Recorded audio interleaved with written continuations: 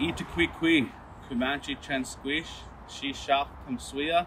It's a little bit blurry today as where different nations come from due to colonization. The red cedar is known as the tree of life. It is good for infected gums as well as throat. There was another dark period right after it, and that was the residential school system. Our history, our knowledge, our traditions, our culture was all supposed to be erased. Wintertime was a time of gathering. We needed large structures of longhouses, getting the powder off of it, which prevents Alzheimer's. Dobar dan, dragi moji, i dobrodošli u Život u Kanadi. Danas vas vodimo jednu vrlo posebnu avanturu. Nalazimo se u Stenli parku, to je jedna od najvećih gradskih šuma u Severnoj Americi. I ovde su nekada na ovoj teritoriji živeli starosedeoci. Na cijeloj teritoriji Vankuvera, a ona je ogromna, žive 3 plemena. To su Maskvim, Skvomiš i Život i neka od njih su živela upravo u Stenli parku. Svako pleme ima nekoliko manjih plemena, zapravo porodica, zapravo nacija, kako se zovu, i naučit ćete sve o njima. Na ovu turu nas vodi potomak jednog plemena starosedelaca, plemena Šišah. Njegovo ime je Alfonso Salinas i od njega ćemo naučiti sve o tome kako su nekada starosedeoci živeli u šumi u Stenli parku. Idemo.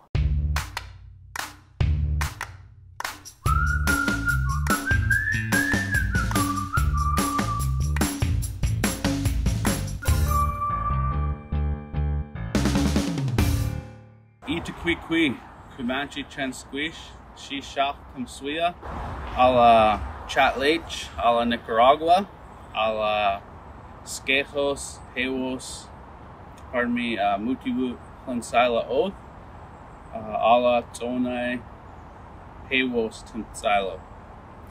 Amos to Skvomiš, Životu, Musquim Suya, Amos to Skwy, Amos to Papaya. What I said was, good morning. My Šišah name is Comanche. I come from the Šišah Nation. Šišah Nation is my home. I come from the village of Chatlech. That's where I was born and raised. That's where Šišah is today. And I come from Nicaragua on my dad's side, so I'm half Latino as well. I come from the village of Skejos in the Šišah territory, where my grandmother's from, Mutiwu. I come from the village of Tonai in the Šišah territory, where my grandfather's from.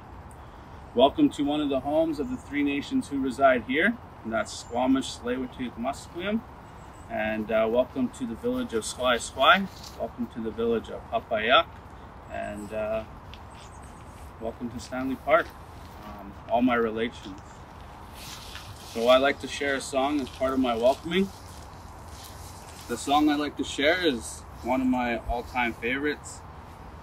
It is the Chief Dan George song. And the song that he created as he was a well-known profile as a Tsleil-Waututh Nation member, a leader, a poet, used his voice to educate people, even when it came to Canada's 100th birthday, teaching the people here how Canada was born off genocide. But not pointing fingers, he did it in a way to bring people together, and this is the purpose of this song as well. It is a song of harmony. And the song I sing, this song that I'm going to sing, is the song I sing to my daughter when I put her to bed too.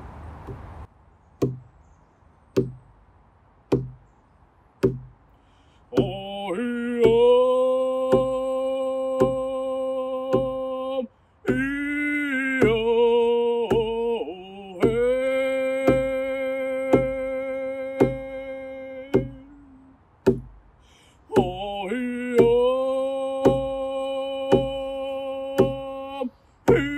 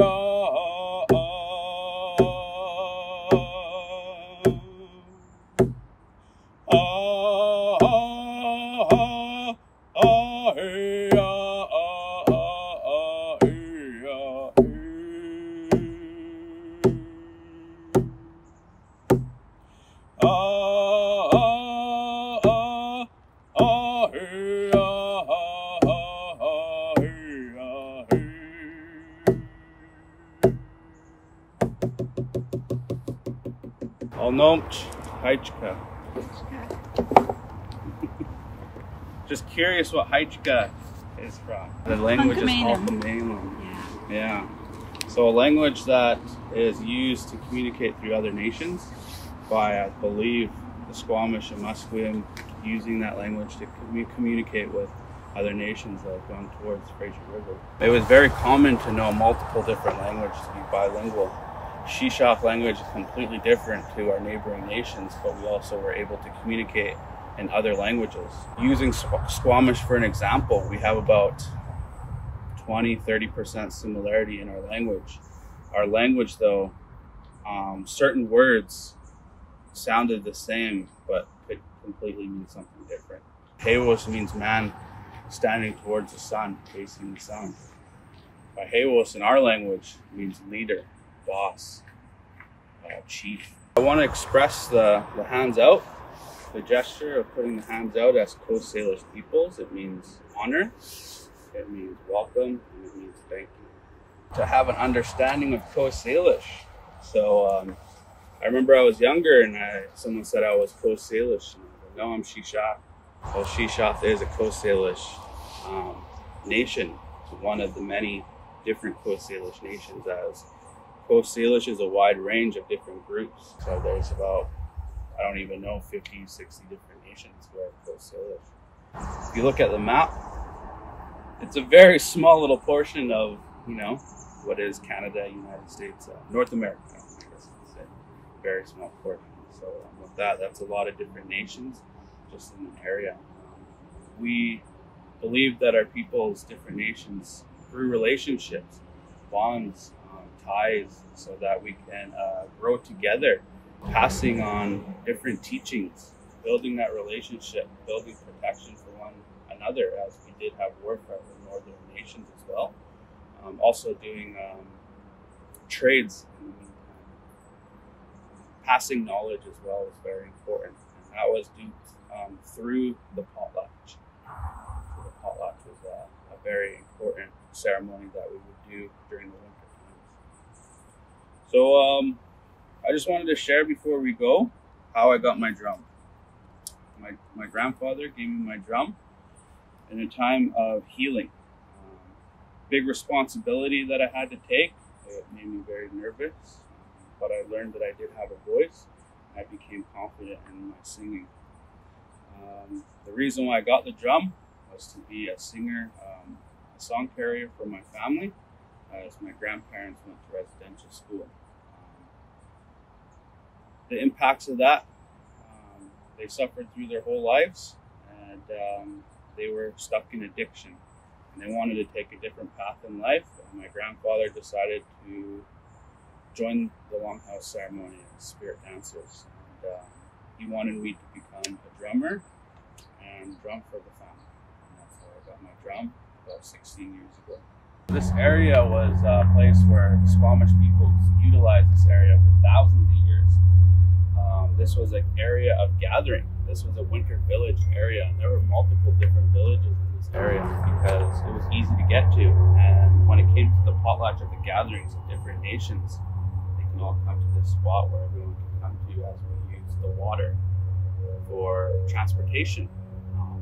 Stenli Park was once an island before, and which means there are different sides you can come to the island of Stenli Park and bring a boat.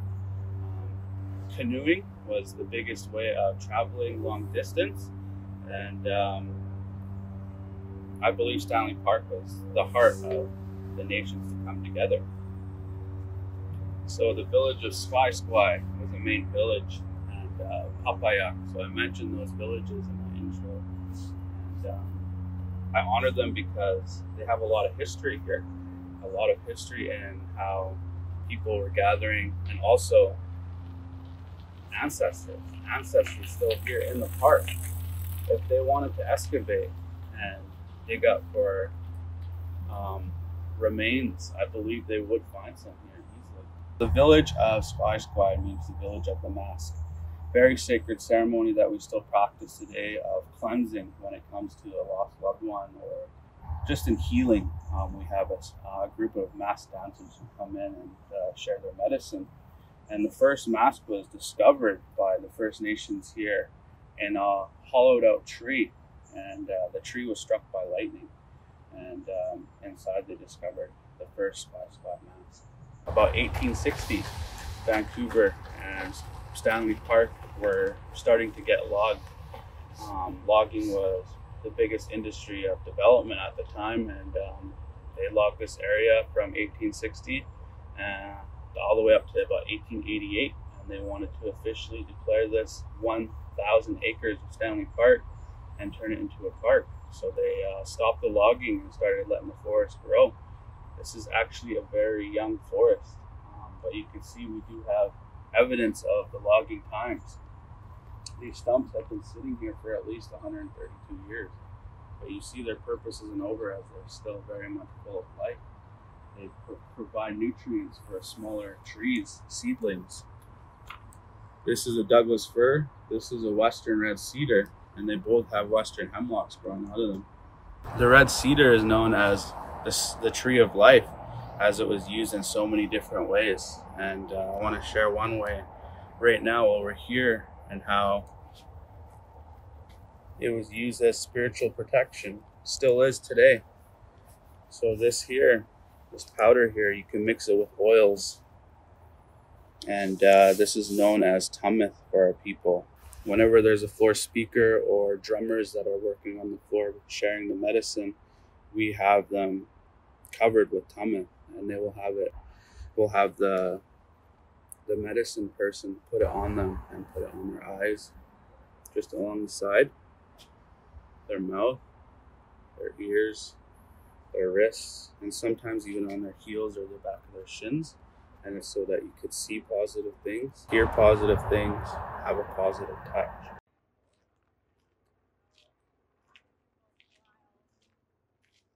It has got a good flavor to it. If you like kind of a stronger piney taste. Could be good for a tea. Yes. Teas. And also for when it's medicine, you can use it for, because there's antibacterials in it, it is good for infected gums as well as throat. And to collect it, we had ways where you see how it's running up from most of the top there. Yeah. When it comes to the bark, you'd have a kind of a funnel carve it into the bark, which would also make it the sap run even more. And then put a hole or a bowl at the bottom so that it all collects in there, and then come back a day or two later. And of course, having a designated container. It's also used as a cleaning agent when it came to cleaning up, like, well, you know, there's times where you're butchering up a deer or cutting up salmon, and having raw meat like that can get quite smelly. So you can put this with hot water, warm water, and use that as a cleaning agent.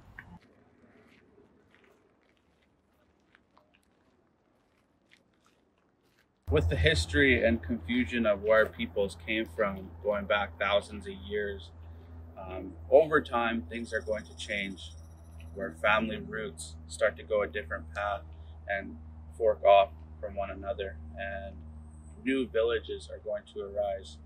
So it's a little bit blurry today as where different nations come from due to colonization. In the last 200 years, we've had epidemics of smallpox where it took out about 90 to 95% of the First Nations who were living here. After that, there was another dark period right after it, and that was the residential school system that Canada developed for First Nations to assimilate them, and that had a 50% mortality rate. It also was put in place so that things would be forgotten. Our history, our knowledge, our traditions, our culture was all supposed to be erased due to the residential school. That was the purpose of it for First Nations people.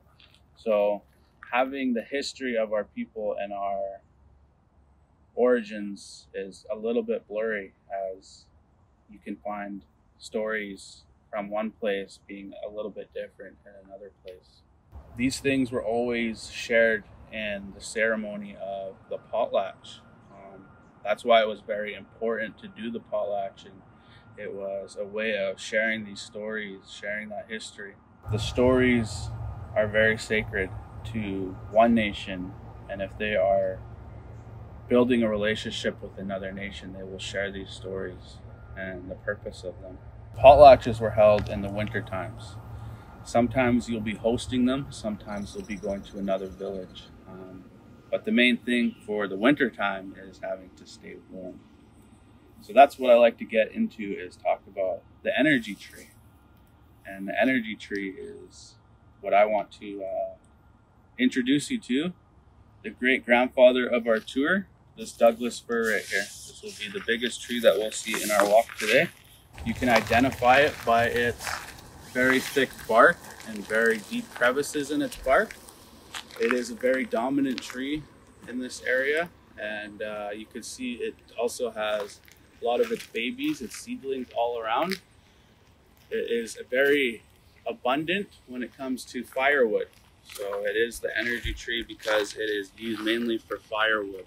So the bark is also good for when it comes to elderly who have a hard time breathing in smoke. So the bark does not smoke as much as the wood would, and the bark would be gathered for the elders when it came to their own warmth. Another thing, we were talking about how many villages are in a nation. So using my nation for an example, the Šišah nation, there was never a Šišah nation until colonization. So I come from the village of Stenli, that's a traditional village.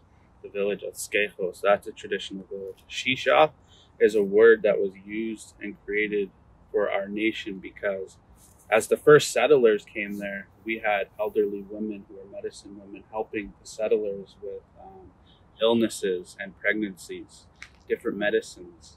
And they were communicating with them and asked, where was the water? Where's the ocean? And the ladies would say, Šišah, which means through the forest, over and under the logs to the other side, Šišah. So they named that area Šišah. They changed the wording to Šišah. But also, our territory is 155,000 hectares. It's massive compared to the little town of Šišah. About 28 different villages in that area. About 24,000 people in population at one time before disease and colonization. Skvomiš, very similar in a way, as they had villages from Whistler coming all the way down towards New Westminster here. About 16 different villages, about 30,000 people in population. So that's where things start to change as population starts to grow. Family roots start to expand and become their own names. I believe as Skvomiš peoples, not all the villages in that territory would say they're just a Skvomiš person. They would say, I am from this place. This is where my family's from. That's how we traditionally introduce ourselves.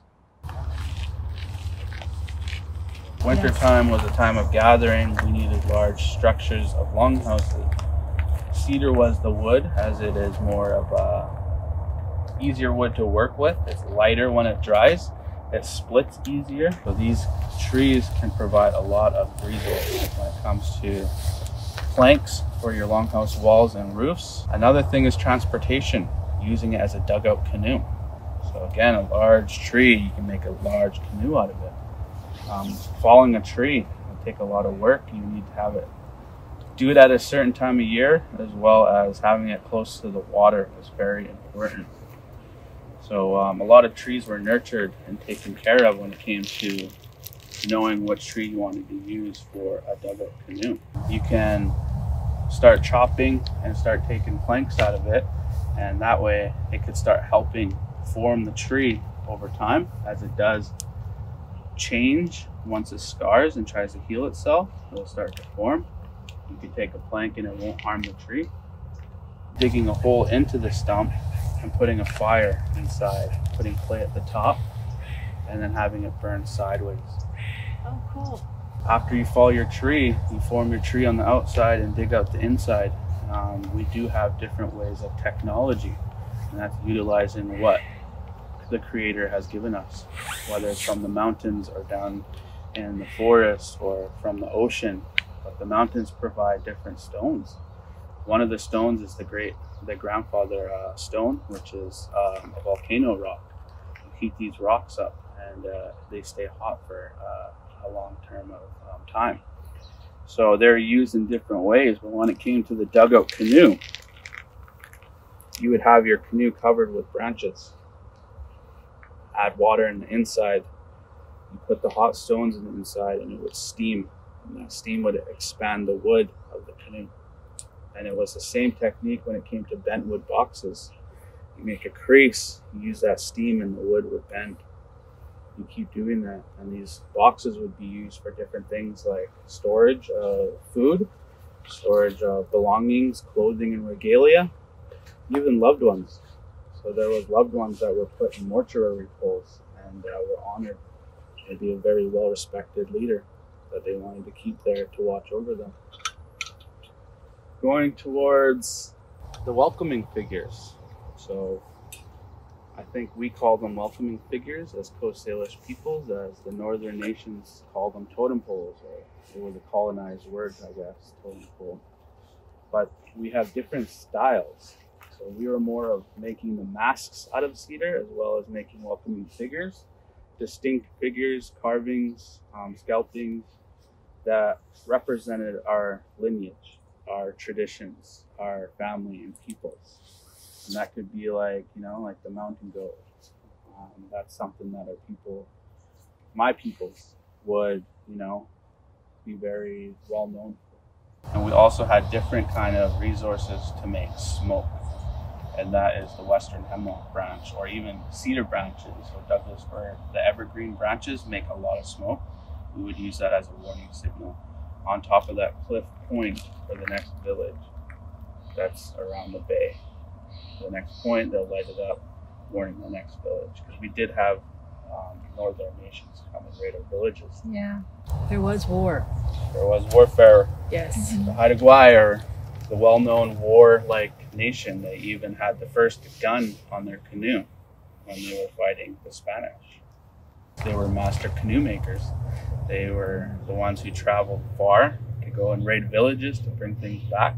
You would need a very large canoe to bring a lot of resources that maybe was running out back home, where we were very rich with resources here. And they would just take it. As well as if they were low in population, they would take people for that purpose to make their population grow. We were semi-nomadic. We used the seasons to go gather resources, and we had main winter villages like here, the big villages where we can gather and share those resources. There's, the prairie natives, the ones who were very nomadic, who followed their resources, whether it was buffalo or whether it was different plants. They had to follow them to survive. With that, I think the population would be a little bit harder to grow. Here, you could settle down, have a baby, and live in the winter village all year round while, you have family out gathering the things that you need for the hard times, That would be how wintertime would be spent. Now I like to go into spring. Spring is definitely a different time. Spring would be a time of cleansing as you're going through the winter, eating a lot of dried foods, dried salmon, smoked salmons, different meats, shellfish. So the new shoots from the forest, one of the very first shoots that come out is the salmonberry bush, and that's all around us right now. Of course, it's seasoned as we're in the end of summer. They're kind of small, and the way to identify them, as you can see, there's the 3 leaves. You could put the 1 leaf back and it looks like a butterfly. In the early spring, when they're about a foot high, their stem will most likely be red, and you can just break it off at the bottom, peel off the skin and prickles, and you can eat the stem. And it's very highly nutritious for you. Good for cleansing. You could put it in salads and things like that. Western hemlock. Western hemlock. And you don't need to swallow it. Sometimes it gets stuck in the throat and make you cough. But I want you to chew on it and taste it. Woo! Woo! Taste that? Wow. Amazing. What do you taste? Smell. It tastes like a berry. It tastes, there's like a eucalyptus aspect. Yes. It's high in vitamin C. It is very healthy for you. It has a citrusy, lemony, minty flavor to it. So you could put this on your food like salmon, if you were going to cook salmon. Also, you could put it on game meats like elk, mountain goats, deer. Over the thousands of years of our people developing new ways, techniques, and traditions. Here at Chihuahua, which is where the herring spawn in the harbor in Stenli Park here, there could have been a tree that fell into the spawning grounds of where the herring spawn. Western hemlock. So one day someone could have seen that it was in there. Okay, whatever. Come back a few days later, the branch is just covered with herring eggs. So with that, putting it together, okay, the herring are very attracted to the branch, which they are attracted to the evergreen branches. By using the Western hemlock branch, you can eat these soft needles raw with the herring eggs. And then it was used as a way of stewardship, aquaculture. So having all that herring grow there gave more opportunity, more food for the other fish, larger fish like salmon or crabs. So the technique in the spawning grounds of where the herring would spawn, put out as many branches as you can, more opportunity to lay eggs, taking the branches that you need, leaving the rest, so that the growth of the population of that resource can flourish. So for next season, there'll be more for the next season, more for the next season. This is horsetail, and it is a historical plant among us today. It is probably the oldest plant that is still with us today, going back 345 million years. So it's really good for your keratin, which is your fingernails and your hair. So if you were to eat the pockets in the early spring, late spring and summer, it can make you ill. So it's very important to take it at a certain time. Early spring is good. And it has pockets of juice that are very sweet. If you were to make a tea, so gathering the needles like that and drying it out and getting the powder off of it, which prevents Alzheimer's. Another one is the swordfern. Today, people are selling them in the restaurants and markets. A lot of the vegetation is good. The skunk cabbage, not a very good food for the tummy. It can make you very sick. But it was also used as a tool. So the wrap, the giant leaf, you can wrap your game meats. And we practice pit cooking, slow cooking in a hole, using again those volcano rocks. Many, many different species of berries will come out after that. Like the huckleberry, you can see there's one or two little tiny red berries on this little bush here. Oh yeah, I love those. There's thimbleberries, there's elderberries. Traditional dishes in the pit cooking, having your game meats like elk, mountain goat, deers, even bear, seal. Seafoods was a big one.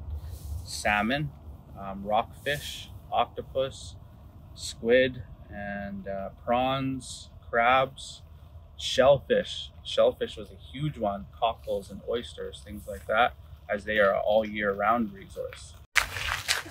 There are purposes of lakes and swamps, as they are known to purify. They also use lakes like this, or ponds, to purify, so purifying your spirit.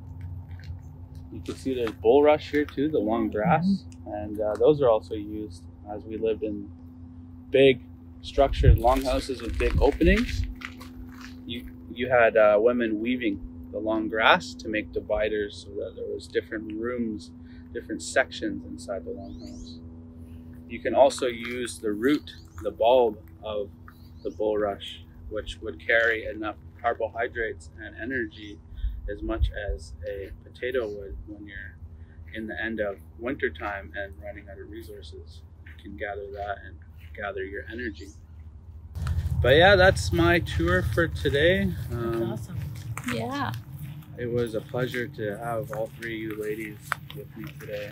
Thank you for that. And thank you for having open heart and open ears, sharing your knowledge with me as well. I to bi bilo to. Nadam se da vam je ova avantura bila uzbudljiva koliko i meni. Jako smo mnogo toga naučili i ovo je samo uvod u nekoliko priča o starosedeocima koje ćemo imati. Ako vam se ova priča dopala, lajkujte je, podelite je sa prijateljima, napišite mi u komentaru šta vam se najviše dopalo.